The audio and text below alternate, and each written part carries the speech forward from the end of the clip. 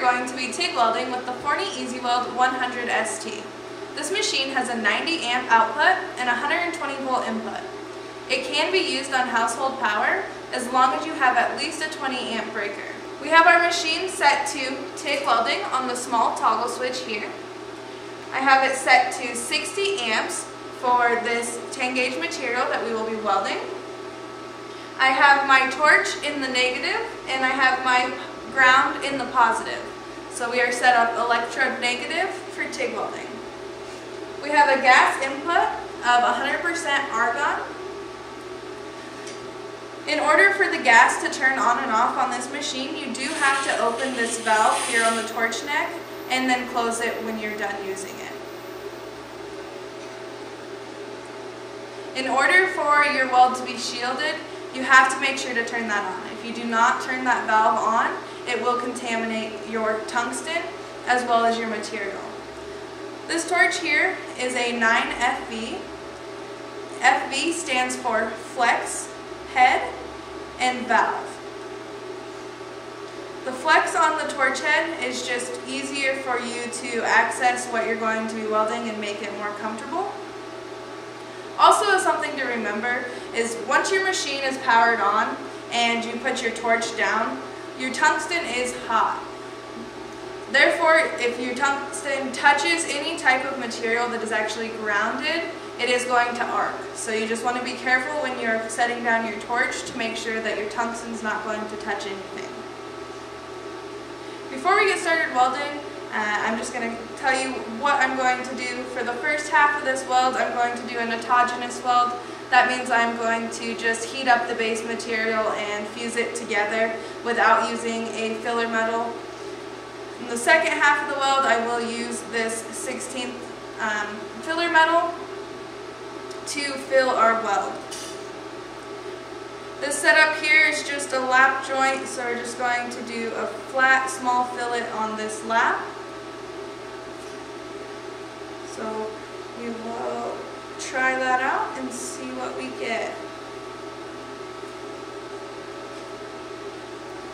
Alright, so this machine is a scratch start machine, so we do have to make contact with the tungsten to the base material before it'll actually ignite.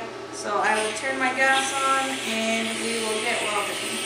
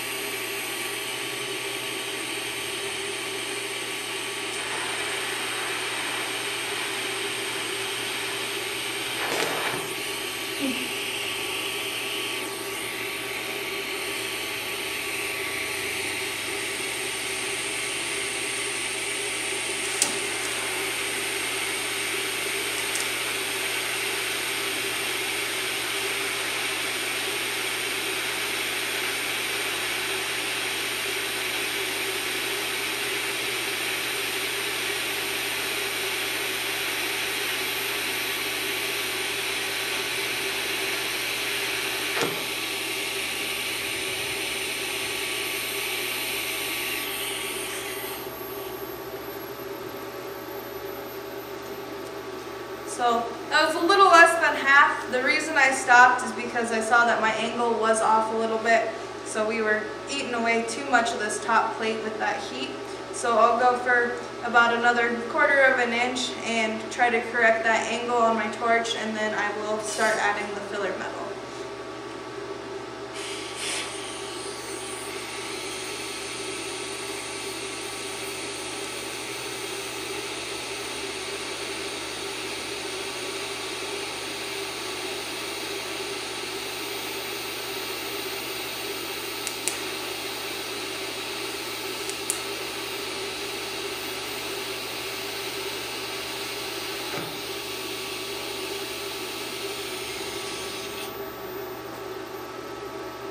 Alright, so now that I have my angle adjusted, I am going to start adding our filler. Also, if you notice, at the end of each weld, I kind of let my torch just sit over the top of that weld pool, and my gas is still on. That's just to protect it from any contamination, because that weld pool is still hot by the time I'm done welding and pull that arc away to shut it off. So that is why I just leave that on just for a couple extra seconds.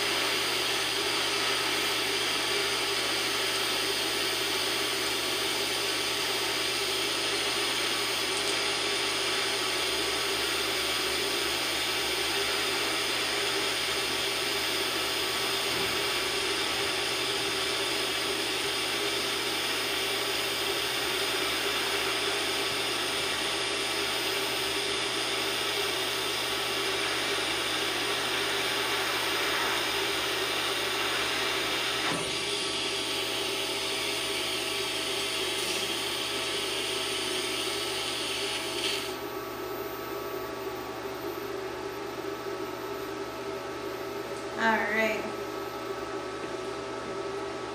so since this is a lift arc torch, it does make it a little bit more difficult to not necessarily get it started, but when you're stopping, it makes it a little harder just to control your ending of your puddle.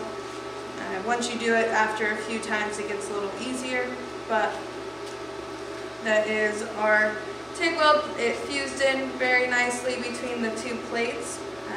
If you are interested in learning how to TIG weld, but you can't afford an expensive TIG welding machine, this Easy Weld is perfect for that. It's a low end, low price, and it's super easy to set up, and you can just go ahead and do it, try it out a couple different times, get good at this, and then once you get to the point where you want to upgrade, then you can move into our higher end TIG machines.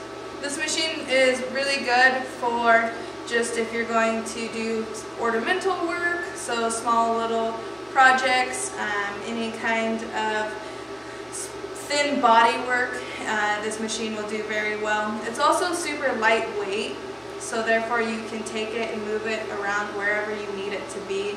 So it's very accessible and super easy to maneuver around when you need to do something that's not necessarily close to where your machine sits all the time. And that's TIG welding with the Forney Easy Weld 100 ST.